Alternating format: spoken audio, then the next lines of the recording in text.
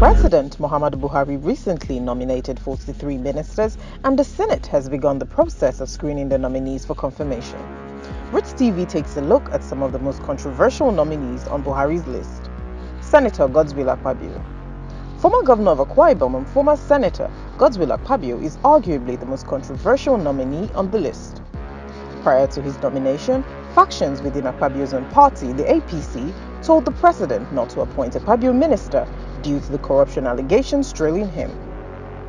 The group, under the aegis of the Ibom Integrity Initiative, also accused Akpabio of being integrity deficient, petty and mischievous. Akpabio first came under investigation in 2015 when he was accused of diverting 108 billion naira from Akwa Ibom during his tenure as governor. Akpabio is also being investigated for acquiring assets including 5 mansions worth billions of naira.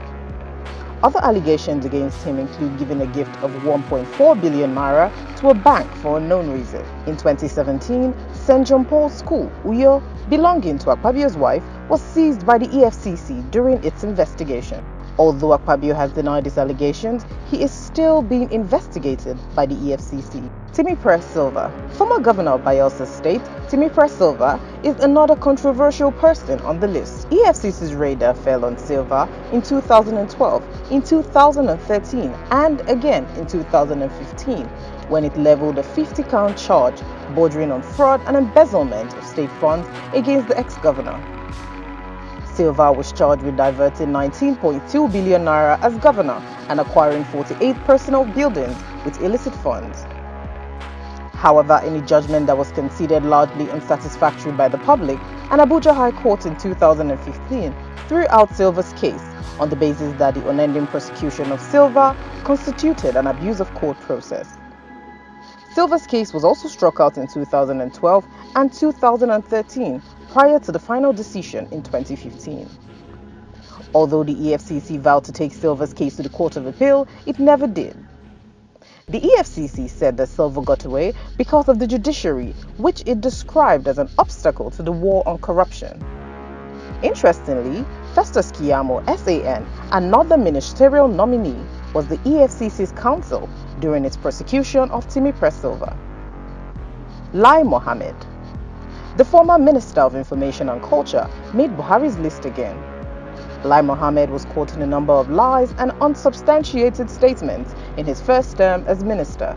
Some include falsely claiming in 2018 that the federal government spends 3.5 million naira monthly to feed the detained leader of the Islamic movement in Nigeria, Sheikh Ibrahim El-Zakzaky. In 2015, Lai claimed that Boko Haram had been degraded and defeated.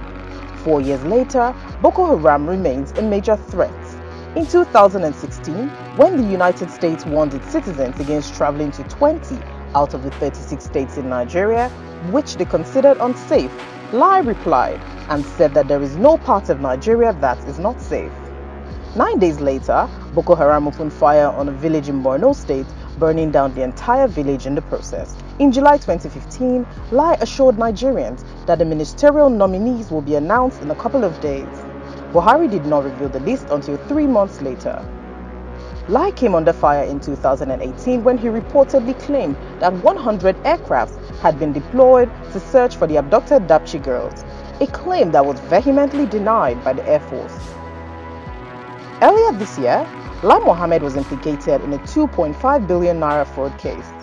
Although the ministerial nominee claims he was misled into approving the payment of 2.5 billion naira to a private company, the case is still in court. Rotimi Amechi. The ex-governor of Rivers State and former Minister of Transportation made the list again. The bedrock of Amechi's achievements in his first term as minister remains his dedication to railway transportation, notably the Abuja-Kaduna and Lagos-Ibadan rail lines. In 2016, Nyesom Wike, Amechi's successor, accused him of looting $150 million from Rivers State to sponsor Buhari's 2015 election.